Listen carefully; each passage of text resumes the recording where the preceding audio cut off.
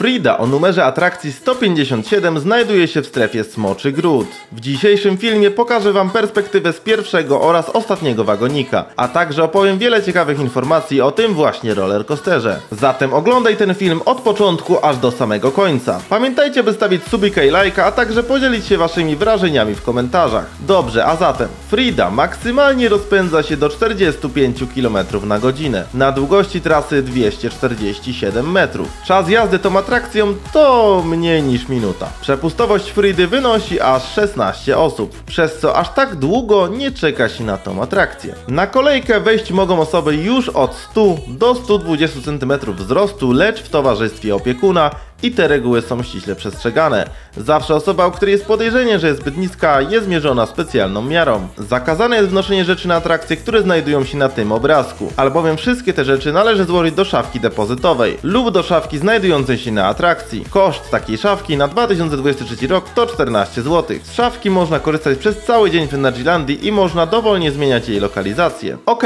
a teraz przejdźmy do jazdy.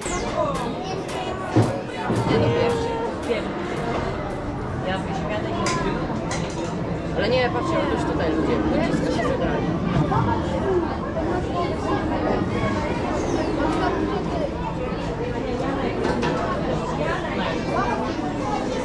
Nie, na mnie nie najgorzej. Właśnie. Spokojnie będzie leciał. Można dać 0 osób. Najmniej.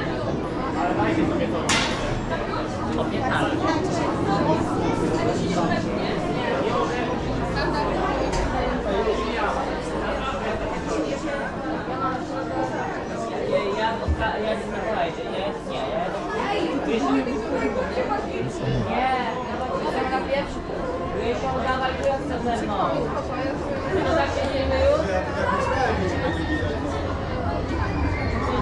Chodźcie na przód, mega.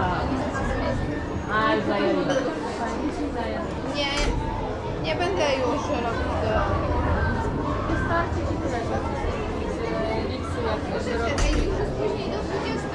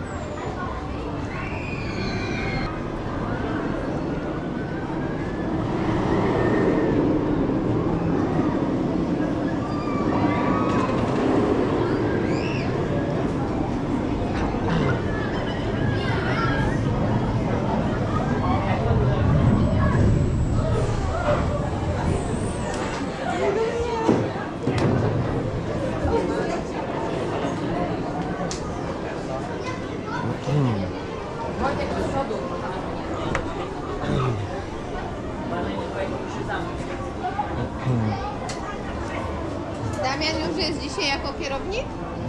Wczoraj już. Jako kierownik na strefie? Tak, ale ty sam.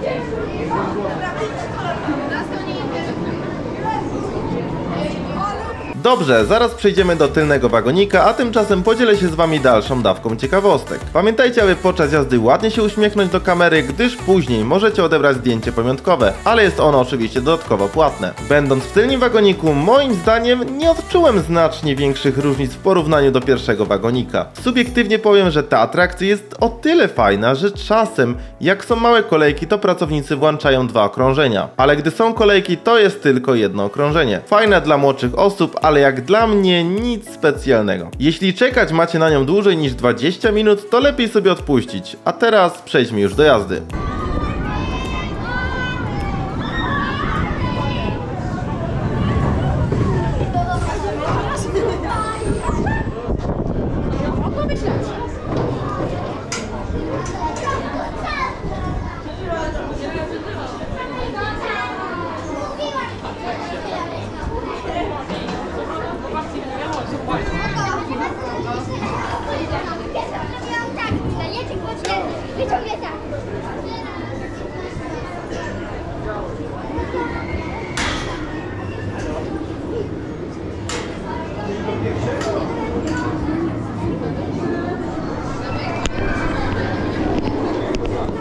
Czemu?